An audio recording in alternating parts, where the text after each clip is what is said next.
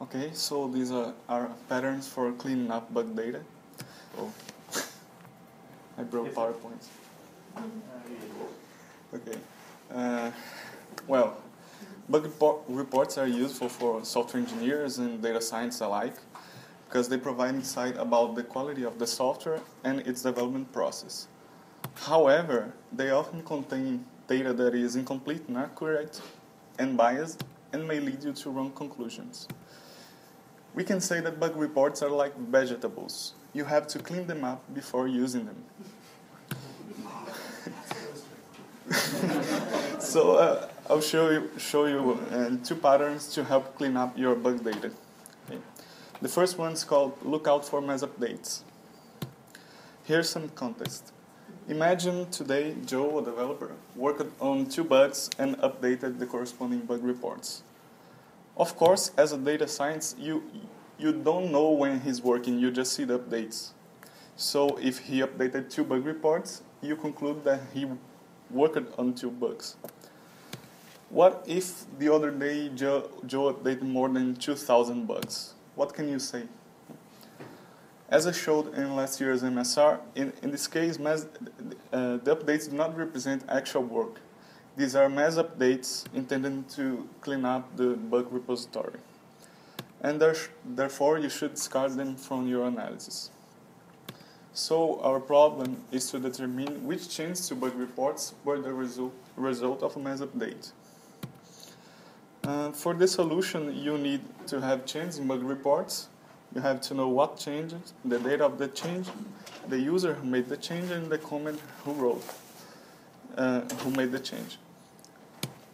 You have to select one type of change, for example, changing the status to verified.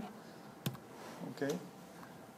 So now I have 2 solutions here. The first one is visual. Just plot the accumulated number of changes over time. Then seek unusually high cliffs. And these cliffs are mass updates. The second solution is numeric. Group changes by date, user, and comment. Counter groups. And these groups with higher counts are mass updates. Of course, there's the question. The main challenge is to find a suitable threshold. So how many updates do you have to characterize a mass update? This, in fact, could be a whole new pattern, okay, that I will not present here. And the second one is what old wine tastes better. So imagine you want to predict which bug reports will undergo some change. For example, which bugs will get reopened. Then you need a training set so you can learn the outcome, reopened or not, based on the bug's attributes like severity and age. But of course you can use 2 recent bugs for training because the outcome may not be known yet. In fact, the outcome can change in the next few days or weeks. So you should discard 2 recent bugs. But the question is how to determine which bug reports are too recent to be classified. For this solution, you need the date of last change in your data set and the bug reports with creation date and whether it has undergone the change or not, for example, whether it has been reopened. So first you measure each bug's age from its creation date to the last date in the last change, the data of the last change in your data set. And then you guess a threshold so that bugs younger than the threshold are considered too recent to be classified. For example, if you choose for 2 days, you have to discard the 2 last bugs here. After that, you estimate the confidence that the remaining non-reopened bugs will never be reopened. And there's a formula in the paper for that. Simple formula.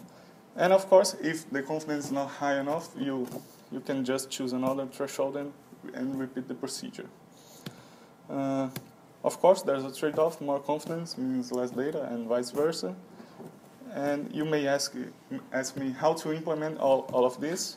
Do you have any source code to show? Yes, it's in the paper, and there's a GitHub repository too that you can check in the paper. Okay.